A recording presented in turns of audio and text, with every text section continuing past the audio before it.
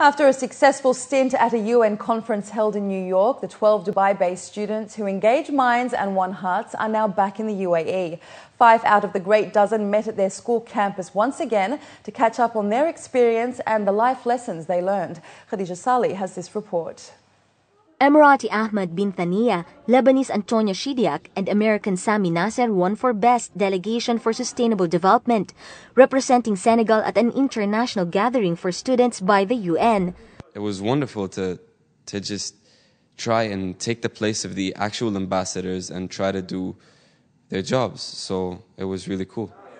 Palestinian Razan Masad and bin Thaniya also won honorable mentions for the topic of disarmament and international security towards a global arms trade treaty. Meanwhile, Emirati Dubai Abu Hol has been among the key drivers for the group. They are among the 12 students from the UAE who joined the recently concluded 2012 Global Classrooms International Model UN Conference, a global platform that allows the youth to make their voices heard on real issues. They came back with a heightened sense of acknowledging diversity, dealing with people from different cultures, rising to the occasion of responsibility and independence, because we were not babysitting for them. They were independent young adults taking care of themselves. The event is just one of the many programs they expose students to. This pushes them to excel expectations and aim even higher, something parents appreciate. It has helped them not only overnight, it has helped them really research the topics they have been confined with, and that has really helped them a lot. And I'm definitely proud of what they have done.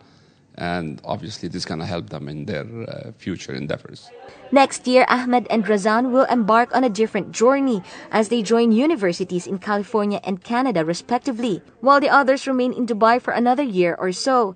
They say this experience has set a path for them. Coming from the UAE and actually making a difference on a global scale really helps me know that if with diligence and perseverance you can actually make a difference no matter where you are or who you are or what you do. Politics has always been a passion of mine, and actually taking part of something like that just made me love it even more.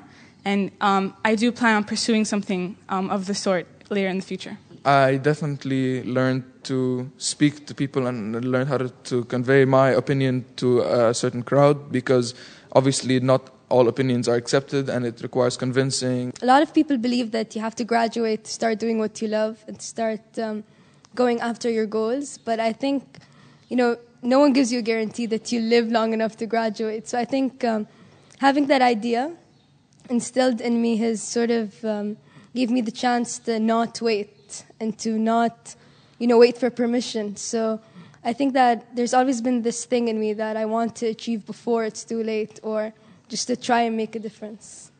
Though achieving solutions to these real-life challenges may not be as easy or quick, they discovered their potential, the power of the youth to influence change, and the difference they can make if they try. Khadija Salih, 7 National News.